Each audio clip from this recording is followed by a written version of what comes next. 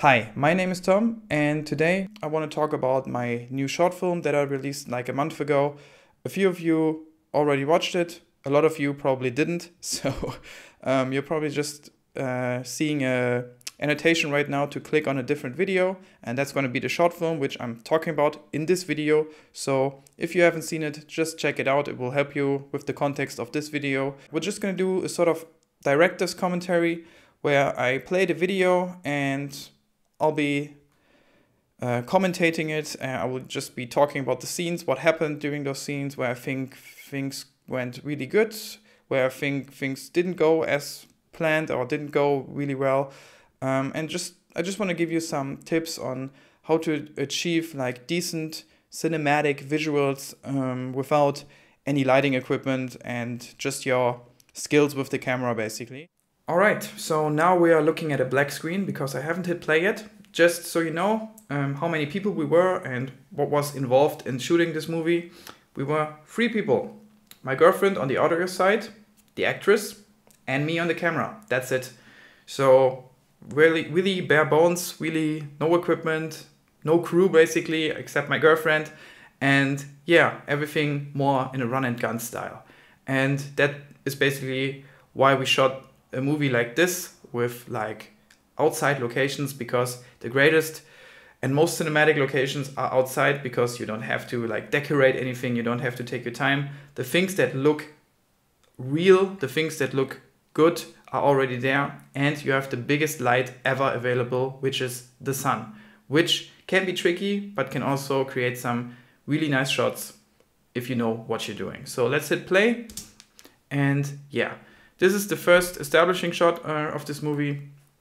All the B shots you see where the actress isn't there, she wasn't really there because I did this all on a different day. And this is my first tip.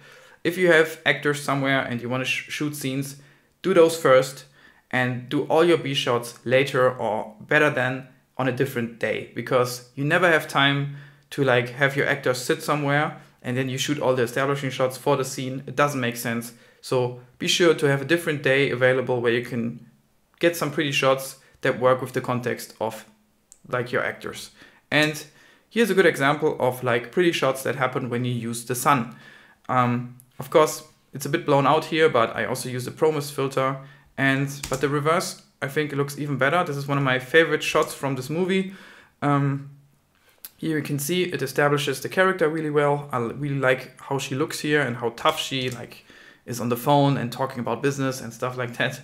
And of course, you have the sun hitting her now from the front. Usually you want to backlight, but in this case, it's just the reverse. And it looks good because the leaves are diffusing the sun.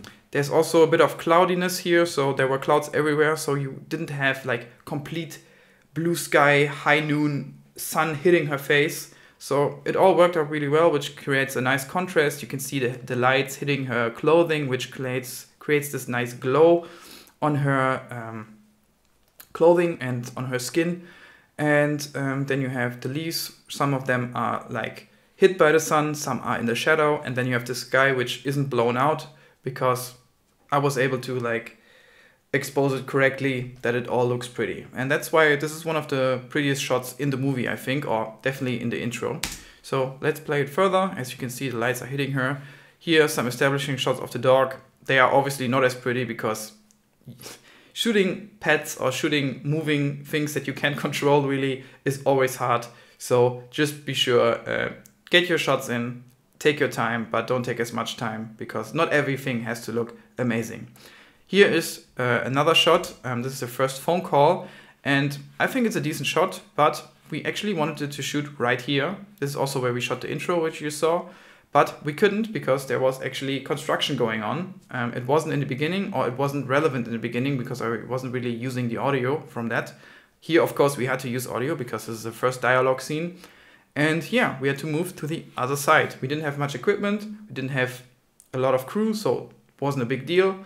But that's the beauty and also the bad thing about shooting a run and gun improvised short film, because you never know what happens on that day, and in this case we just had to move to the other side. And I thought this shot looked okay. It showed like the whole environment with the river and all the stuff in the background. And I also actually put some audio. If you watch the video, you can also hear the construction audio, but it's mixed in with construction audio, which I just laid under there, so it wasn't distracting and made sense for the context of this scene. And yeah, it's a bit of a flat looking shot, but all in all, I think this looks still okay. And as you can see, the clouds help us to like have her well lit and not like with like panda eyes and stuff like that, because when the sun would be completely on her face and there would be no clouds, her face would be completely in shadow, or at least her eyes would look really weird and stuff like that. But now you have a big diffusion box basically over the whole sky and it looks decent. And yeah, there's not much to talk about in this scene. It's just the first call that like establishes her character, how she behaves and how she's annoyed with the whole situation. And yeah, then again, B shots all shot on different days. If you really look at it, you can see the sky looks a bit different sometimes. Here the sun was out a bit, but still just shoot on a day that looks similar. You can see the clouds again, and here it's cloudy again because that's the same shoot day where the actress was there. And yeah, this was also kind of improvised. This was all planned on the other side of this like river, but we had to go over here because we couldn't shoot there because there was lots of noise, lots of people. But it's still a decent looking shot. She was actually backlit. I'm gonna go back for a second right here. As you can see, some backlighting, separating her from the background. And yeah, this isn't like the prettiest shot, but it worked for this scene. And of course, the dog also looks cute as always. And this was actually a B shot which I shot on a different day where it was raining, because now it's raining in the movie. Why is it raining in the movie? Not because it was in the script. We didn't plan for rain at all, but it happened. So what are you gonna do? You're gonna improvise. And yeah, we had to go to another location. I mean, all this, we had a car available, so we were just driving somewhere deeper into nature where we knew, all right, there's gonna be lots of trees and there's still gonna be somewhere to sit, like a bench. And this bench was actually one of the only ones that wasn't completely drenched in rainwater at this point, because there were a lot of trees right here. And they basically shielded this whole area of being like completely flooded. And the bench was actually quite dry, so the actress could sit down without ruining her clothing. And yeah, we improvised that. I was really unhappy at that point because I thought, all right, nothing is going as planned and everything will look completely bad because I couldn't like plan the shots as I wanted to.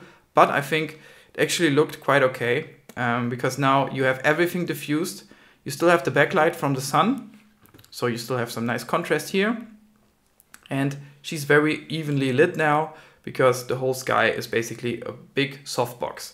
And it looks nice with the rain, so you get a bit of 3D, three-dimensionality. I don't know if that's a good word, but yeah, some of the rain came through, but it was never as heavy where you thought, okay, we have to stop shooting. So my camera got quite wet during the shoot, but for some reason it all worked out and it never got uncomfortable. It was like almost, I think a year ago when we shot this movie. And so it was like at the end of September and it was still quite warm. So this is also something you have to keep in mind. This stuff works because it was still like summer. If you shot this in the winter or autumn, or where it's cold and like not really comfortable, the actor is not gonna have fun. You're not gonna have fun, and everyone else involved is not gonna have fun, and then everything just goes to shit. So make sure you plan for that. Here you can see the squirrel, which of course was not shot on the same day when I shot this scene right here with the dog, because how do you plan for that? You don't. It was just a lucky accident. That's the great thing about shooting outside. You don't have to like CGI everything. You can find stuff that makes sense for the scene. In the script there was no squirrel or something like that. I think the script just said he sees something and just runs off. But here I could establish something new and yeah, show a cute squirrel which like made it into the movie. And yeah, this is the fun stuff about shooting like this, because lots of accidents happen that aren't great for you and you want to pull your hair out. But there are also moments like this where you think like, oh, that's great. That really made the movie better. Right. So now we have the scene where the dog runs off. All these shots, this shot was shot on a different day. This was actually shot during the day with the actress because we just had to like call him and he went off screen. And yeah, the rest plays out. Here's another B shot, which was shot on a completely different day. And yeah, now we're establishing sun again, because if you watch the movie, there's actually now bird sounds, and you can see the light is different and it's more yellowy, more glowy, because the sun is actually coming back out again. So none of this was in the script, but for me it works. The rain is over, she's ready to take a walk with the dog, and she sees the dog is gone. And yeah, these are the lucky accidents that make this movie a bit more dynamic than it would have been when it was just sunny all day or rainy all day. And now you have her basically running into the sun, like out of the vegetation again, where like you have the complete sky available. And yeah, you can see now there's a complete, this is how it looks when the sun is really just hitting the actor. And you can see all the shadows in the face and stuff like that. Here it looks still okay, but as you can see now the sun is not behind a cloud right there. And this is how a shot looks. But it's still not as harsh as it could be, because we actually have golden hour. And she wasn't just running because it was important for the scene. We were all running at this point because we were losing light. And that's the thing. It was the end of summer. It was still warm, but the days were already getting quite short, and we were losing a lot of time because of the rain, and we had to relocate and relocate and relocate because, as I told you, none of the locations that we were initially planning to shoot were available to us. So we lost a lot of time because of that. And the good thing is the shots look a lot better. When I hit play now, you can see the sun is already quite down, and it's hitting her from the side. And when the sun is like in this golden hour mode, you can't basically do a bad shot because everything looks good. This, for example, is a great shot because the sun is helping us at this point, because it's not as strong anymore. It's way down, so it creates long shadows and kind of smooth shadows that aren't as harsh when you're shooting like in the middle of the day. So everything here, all improvised, really, really fast. We just said, run down there and yeah, show us your emotions. You're looking for the dog, you can't find him. Be like scared that he's gone. And yeah, this was all shot in like 5 minutes because we did not have time. And yeah, the next shot, as you can see, it's now evening and the sun is almost completely gone. And these were actually the last shots where you could really like use the sun for something. I think it was quite behind here. And this is also a really nice shot. I really like this shot. I mean, you can see the Tower of Düsseldorf, the Rhine Tower, which I don't know if that's the right translation, but yeah, it gives it a lot of free dimensionality. Still don't know if that's a word, but you have a lot of layers here. You have the beach, you have her, you have the vegetation, and then you have the river and something iconic from my city. So this all worked pretty well, in my opinion. And of course, you have her emotions. And yeah, these shots look quite good. And that's the beauty of shooting. Everything after golden hour still looks good, but then you're gonna fight for light. And this is the only problem you then have. And yeah, here, another B shot. And here I want to talk about something that's also, you probably have to do if you do a shoot like this. The dog will be coming back in a few seconds. And of course, this shot was shot on a completely different day. And luckily, this is all shot during like very diffused light. We didn't shoot it during the golden hour, because then you have a very small time frame to like do the same thing and have it look the same when you shoot on a different day. And here you can see the dog is coming back, and yeah, it's a completely different day. And if you don't think about it, you will never notice it.